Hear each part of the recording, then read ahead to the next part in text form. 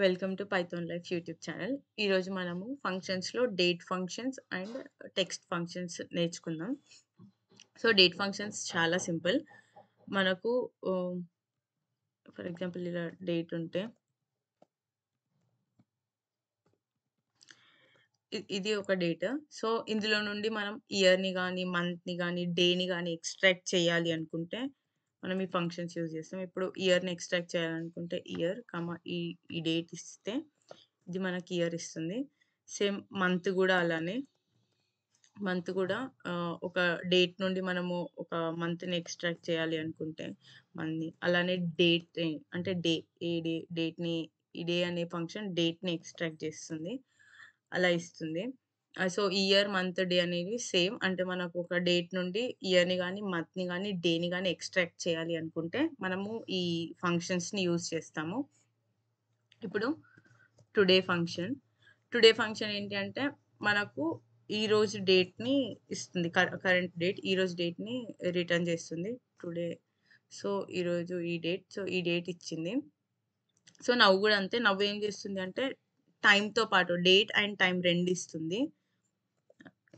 So, ఇక్కడ date and time 2 ఇచ్చిందనమాట. So, ఇప్పుడు hour, minute, seconds కూడా సేమ్ ఇయర్, మంత్, డే లానే అంటే ఇవి కూడా అవర్‌ని, మినిట్‌ని, సెకండ్స్‌ని ఒక టైమ్ నుండి ఎక్స్ట్రాక్ట్ చేస్తాయి. ఇప్పుడు అవర్ ఉంది గదా! ఇందులో టైమ్ ఉంది. సో, నేను ఇది ఇస్తున్నాను. ఇక్కడ 11 అలానే మినిట్ కూడా అంతే. మినిట్‌ని ఎక్స్ట్రాక్ట్ చేస్తుంది. అండ్ సెకండ్ గూడా అంతే. ఇందులో నుండి సెకండ్‌ని ఎక్స్ట్రాక్ట్ చేసి ఇస్తుంది. సో, ఇదనమాట. సో, ఇయర్, మంత్, డే ఏమో ఇయర్, మంత్, డేని ఎక్స్ట్రాక్ట్ చేస్తాయి. టుడే అయితే మనకి ఈరోజు డేట్‌ని ఇస్తుంది. నౌ డేట్ అండ్ టైమ్ 2 ఇస్తుంది. అవర్, మినిట్, సెకండ్స్ అయితే అవర్‌ని, మినిట్‌ని, సెకండ్స్‌ని ఎక్స్ట్రాక్ట్ చేయడానికి యూజ్ చేస్తాం. బేసిక్‌గా ఇవి ఎప్పుడు అంటే మనము for example simple interest calculate చేస్తున్నామనుకోండి. Simple interest calculate చేసేటప్పుడు మనకు డేస్ ఈ డే నుండి ఈ డే వరకు ఇంట్రెస్ట్ ఈ డే నుంచి ఈ డే వరకు ఉంది అంటే ఎన్ని డేస్ అయ్యాయి కాలిక్యులేట్ చేయడానికి గానీ, ఎన్ని మంత్స్ అయ్యాయి కాలిక్యులేట్ చేయడానికి గానీ, అప్పుడు మనము ఆహ్, అవిట్లని అంటే మంత్, ఇయర్, డేని ఎక్స్ట్రాక్ట్ చేసి చూస్తే మనకి ఈజీగా తెలుస్తుంది. సో, అప్పుడు అట్లాంటి సిట్యుయేషన్స్‌లో మనం ఇవి యూజ్ చేస్తాము. Next text function. Text function ఏంటి అంటే ఆహ్, ఇప్పుడు ఫర్ ఎగ్జాంపుల్ మనకు 26/01/2023 అని ఉంది. మనము ఏం చేయాలనుకుంటున్నామంటే ఈ టెక్స్ట్ ఫంక్షన్‌ని యూజ్ చేసి ఈ ఫార్మాట్ నుంచి డిఫరెంట్ ఫార్మాట్‌కి మనము చేంజ్ చేయొచ్చు. అంటే ఇప్పుడు నేను చూపిస్తాను. Text value. నేను ఈ వాల్యూని నాకు ఏ ఫార్మాట్‌లో కావాలి అంటే ఫస్ట్ నాకు మంత్, నెక్స్ట్ డేట్, నాకు లాస్ట్ 2 డిజిట్సే కావాలి ఇయర్‌వి గూడా. సో, అలా అనుకున్నప్పుడు మనము ఈ టెక్స్ట్ ఫంక్షన్‌ని యూజ్ చేస్తాం. ఇది ఎప్పుడు యూజ్‌ఫుల్ అవుతుంది అంటే మనకు ఒక లాంగ్ సెంటెన్స్ కానీ, పారాగ్రాఫ్ కానీ ఉంటే, అందులో కరెన్సీ అదంతా ఉంటుంది. సో, అప్పుడు ఆ కరెన్సీని, ఆ నంబర్‌ని మనం కరెన్సీకి మార్చడానికి అంటే అక్కడ ముందు డాలర్ సైన్ గానీ, ఇంకేదైనా సైన్ గానీ పెట్టాలి అనుకున్నప్పుడు మనం ఈ టెక్స్ట్‌ని యూజ్ చేసి దాన్ని ఒక స్పెసిఫిక్ ఫార్మాట్‌కి చేంజ్ చేస్తాము.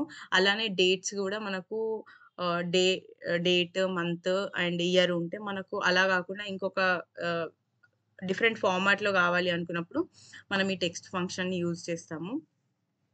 సో, ఇది. Next ampersand.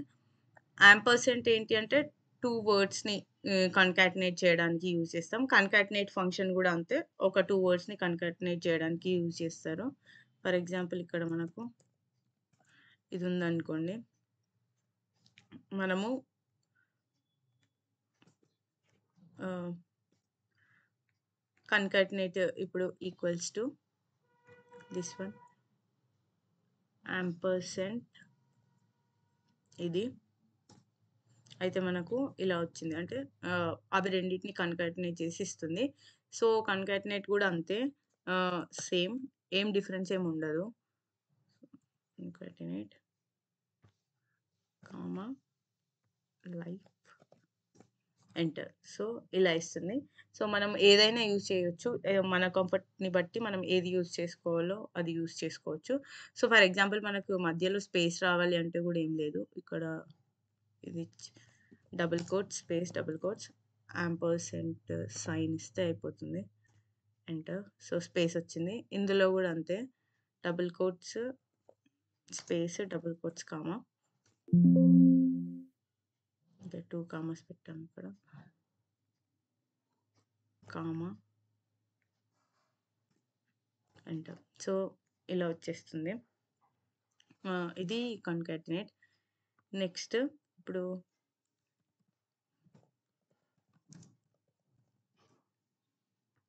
వెల్కమ్ హోమ్ ఉందనుకోండి. సో, ఇందులో వెల్కమ్ హోమ్‌లో నాకు ఓన్లీ వెల్కమ్ అనే వర్డే కావాలి అనుకుంటే, మనం ఈ లెఫ్ట్ ఫంక్షన్ యూజ్ చేసి దాన్ని ఎక్స్ట్రాక్ట్ చేయొచ్చు. Left text, number of characters mention చేయాలి. మనకెన్ని నంబర్ ఆఫ్ క్యారెక్టర్స్‌ని మనం ఎక్స్ట్రాక్ట్ చేస్తామనుకుంటున్నామో అది చూడాలి. ఇప్పుడిక్కడ 1, 2, 3, 4, 5, 6, 7 క్యారెక్టర్స్ కావాలి. సో, ఇలా వెల్కమ్ వచ్చేస్తుంది. సేమ్ రైట్ గూడా అంతే. రైట్ ఏం చేస్తుందంటే, మనకు రైట్ నుండి క్యారెక్టర్స్‌ని ఎక్స్ట్రాక్ట్ చేసి ఇస్తుంది. రైట్ ఇది. నెక్స్ట్ రైట్ నుండి 4 క్యారెక్టర్స్ కావాలి అనుకుంటే, రైట్ నుండి 4 క్యారెక్టర్స్‌ని ఎక్స్ట్రాక్ట్ చేసి ఇస్తుంది. ఇలా ఫస్ట్ లెఫ్ట్, రైట్ డిఫరెన్స్ ఏంటి అంటే, లెఫ్ట్ ఏమో మనకు ఫస్ట్ నుండి ఎక్స్ట్రాక్ట్ చేస్తుంది. రైట్ ఏమో రైట్ నుండి ఎక్స్ట్రాక్ట్ చేసి ఇస్తుంది. మనం నంబర్ ఆఫ్ క్యారెక్టర్స్ మెన్షన్ చేయాలి. సో, మిడ్ ఫంక్షన్ అనేది ఇక్కడ డిఫరెంట్. మిడ్ ఫంక్షన్ ఏంటి అంటే, లెఫ్ట్‌లో మనకు లెఫ్ట్ నుండి స్టార్ట్ అవుతుంది. రైట్‌లో రైట్ నుండి స్టార్ట్ అవుతుంది గదా! సో, మిడ్ ఏంటంటే మనకు మిడిల్‌లో ఏదైనా వాల్యూ నుండి ఏదైనా పొజిషన్ నుండి స్టార్ట్ అయ్యి అన్ని నంబర్ ఆఫ్ క్యారెక్టర్స్ కావాలి అనుకున్నప్పుడు మనం మిడ్ ఫంక్షన్ యూజ్ చేస్తాం. ఇప్పుడు మిడ్ టెక్స్ట్ నాకు సెకండ్ క్యారెక్టర్ నుండి స్టార్ట్ అవ్వాలి. నాకు 3 క్యారెక్టర్స్ కావాలి అని అనుకుంటే, అంటే ఈ నుండి స్టార్ట్ అయ్యి 3 క్యారెక్టర్స్, ఈ నుండి స్టార్ట్ అయ్యి ఈ, ఎల్, సి ఈ 3 క్యారెక్టర్స్ కావాలి అనుకుంటే, సో, అలా మనము మిడ్ ఫంక్షన్ అప్పుడు యూజ్ చేస్తాము. సో, ఇది difference.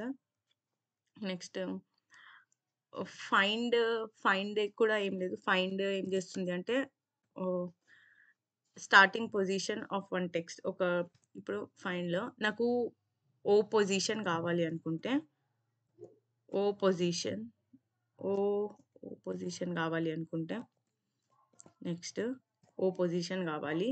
Within this text starting number 1 ఇస్తున్నాను నేను. నెక్స్ట్ సో, ఓ ఫిఫ్త్ పొజిషన్‌లో ఉందిక్కడ. ఓకే. కానీ ఇక్కడ మనకి 2 ఓలున్నాయి. ఒకటి ఫిఫ్త్ పొజిషన్‌లో ఉంది. ఇంకొకటి ఇక్కడుంది. సో, నాకలా గాకుండా ఫిఫ్త్ పొజిషన్‌లో ఉన్న ఓ గాకుండా నెక్స్ట్ ఓ పొజిషన్ దెలుసుకోవాలి అనుకుంటే, మనం ఇక్కడ స్టార్టింగ్, స్టార్టింగ్ నంబర్ 6 నుండి ఇస్తే నెక్స్ట్ పొజిషన్ 10 అని ఇస్తుంది మనకు. సో, లాస్ట్ ఆప్షనల్ ఆర్గ్యుమెంట్ మనకు యూజ్ అవుతుంది. ఒకవేళ ఏదైనా క్యారెక్టర్ 2 టైమ్స్ వస్తే అలా మనం ఇది యూజ్ చేయొచ్చు.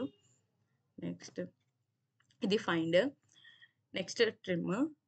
ట్రిమ్ ఏంటంటే అన్‌వాంటెడ్ స్పేసెస్‌ని రిమూవ్ చేస్తుంది. ఇప్పుడు మనకు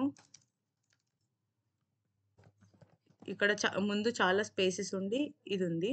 సో, నేనిది ఆహ్, ముందు గాని, వెనకాల గాని ఏదైనా అన్‌వాంటెడ్ స్పేసెస్‌ని రిమూవ్ చేయాలనుకుంటే మనము ట్రిమ్ యూజ్ చేస్తాము. Trim text. సో, ఇక్కడ అన్‌వాంటెడ్ స్పేసెస్ రిమూవ్ చేసింది. మనకి ఈజీగా తెలుస్తుంది. ఇక్కడ వెల్కమ్ కొంచెం సైడ్ నుండి స్టార్ట్ అయింది. ఇక్కడ ఫస్ట్ నుండి స్టార్ట్ అయింది. సో, అన్‌వాంటెడ్ స్పేసెస్ రిమూవ్ చేస్తుంది.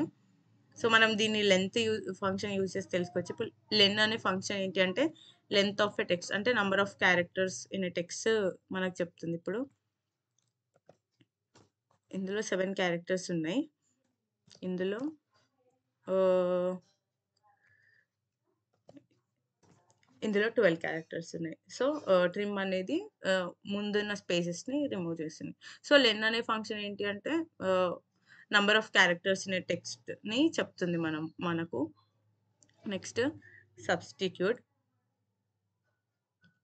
సబ్స్టిట్యూట్ ఏంటంటే, ఫర్ ఎగ్జాంపుల్ మనకు ఇక్కడ వెల్కమ్ హోమ్ ఉంది గదా! నాకు వెల్కమ్ హోమ్‌లో ఈ హోమ్ అనేది స్మాల్ లెటర్స్‌లో కావాలి. వెల్కమ్ అనేది బిగ్ లెటర్స్‌లోనే ఉండాలి. కానీ హోమ్ మాత్రం స్మాల్ లెటర్స్‌లో కావాలి.